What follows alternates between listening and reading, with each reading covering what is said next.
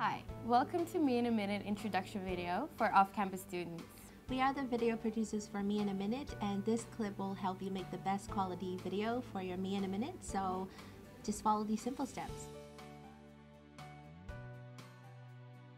When visiting our Me in a Minute website, you can click on the How to Prepare link, and you'll find documents to help you prepare your video. The first document is a student consent form. It is important that you print this out and fill out all the information and email it to us. The second document is a set of questions for you to prepare for your video. These are good to have when you're planning your introduction. The third document is a more detailed instruction of what to cover in your video and how to make a pitch. We will now explain this in the following steps. Plan your script and choose 3 Deakin graduate learning outcomes, also known as the GLOs. These are the GLOs that you can pick from.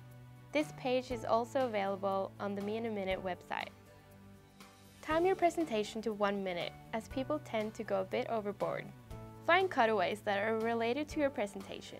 This can include photos, videos, and even certificates and your written work. If you need further assistance, watch previous videos from our webpage as a reference.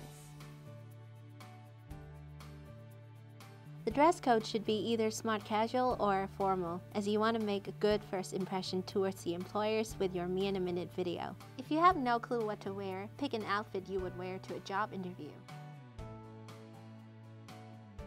To make the perfect Me in a Minute video, find a location with an interesting background.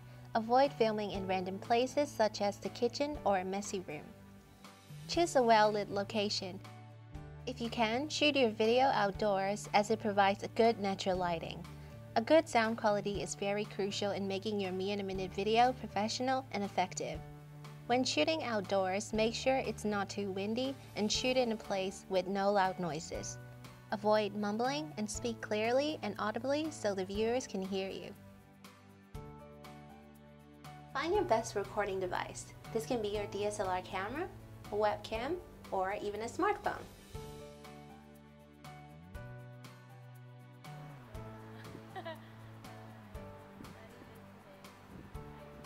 Remember to frame your video correctly. You can put your phone on a tripod or somewhere stable to avoid the shakiness. You're shaking. Also, make sure you have enough headroom on top of the frame of your video. Here are a few things that you need to consider when filming. Avoid looking down in between sentences, as this can cause a problem during editing. If you can't remember the whole script, break it down into paragraphs. And most important of all, don't forget to smile!